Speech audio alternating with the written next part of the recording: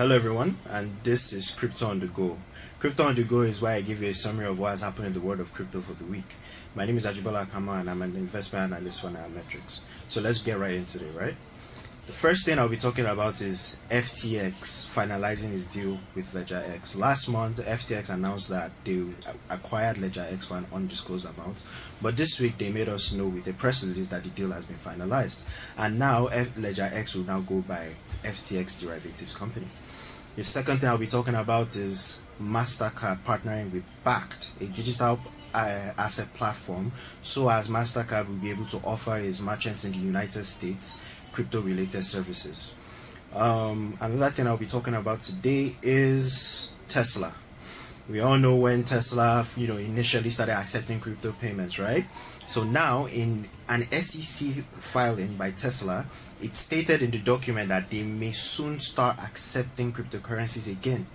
We'll see how that plays out in the next couple of days or months. Another thing I'll be talking about, although we'll say a little bit of bad news for the crypto space, is Robinhood's financials, which shows that Robinhood crypto's earnings declined by 78%. So we all know how crypto was booming in the second quarter of the year, where people rushed in to buy Dogecoin, to buy Bitcoin, to buy Ethereum and all that. But in this third quarter, most likely because of the crypto market dip, there hasn't been so much appeal by Robinhood's customers to buy or engage in crypto-related services. So the revenue declined. Another thing I'll talk about is El Salvador. President Nayib Bukele took to Twitter to announce that he bought the dip. So during the week, Bitcoin crashed to about $57,000, and then it quickly recovered to $52,000, as it's currently trading, I think, around 61, 62 thereabout. The president actually went on Twitter to tell us that he bought the dip, and funny enough, the number of Bitcoins that they bought was 420. So they bought the dip, and immediately they went into profit because they bought, at the time of the announcement, they bought around $58,000. Another thing I'll be talking about is what is literally the talk of town in the cryptocurrency industry, right? Is Shiba Inu. Everybody refers to Shiba Inu as Dogecoin's younger brother or Dogecoin's half brother, right? Shiba Inu actually flipped Dogecoin in market capitalization. What do I mean by this? Shiba Inu got more valuable than Dogecoin. In fact, Shiba Inu held the 8th spot on the top 10 cryptocurrencies by market capitalization. Yes, so we had two meme coins, Dogecoin and Shiba Inu, as what the top 10, among the top 10 cryptocurrencies literally in the whole world. Just to add to that Shiba Inu news, because of the recent massive rally in the price of Shiba Inu, there was actually a wallet that, of course, how Twitter is and how people uncover different things in the crypto world.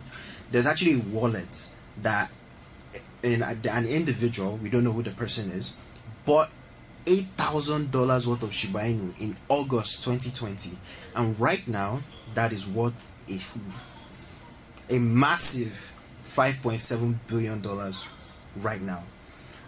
Although the price of Shiba Inu has retraced, but definitely that means the portfolio had already reduced. But isn't that crazy? You bought $8,000 of a cryptocurrency, and just a little bit over a year, that cryptocurrency is worth $5.7 billion.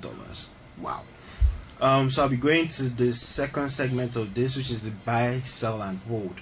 These are my recommendations, or would I say my own thoughts on what you should buy, sell, or hold in the cryptocurrency world. But please don't come and hold me in my house when the price goes down and you said that it's Jibola that said you should buy.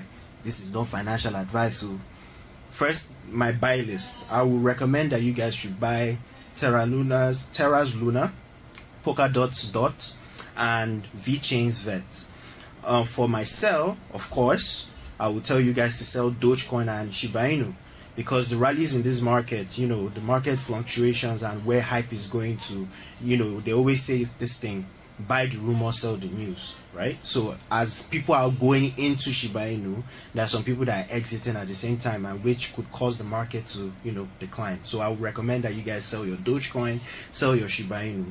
And for my hold, I will tell you guys to hold EOS, PancakeSwap's Cake, and Binance's BNB. And to add to that, I would say FTX's FTT.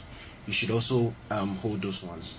But also, you guys should tell me, what are you buying, what are you selling, what are you holding? You guys can comment in the comment section below.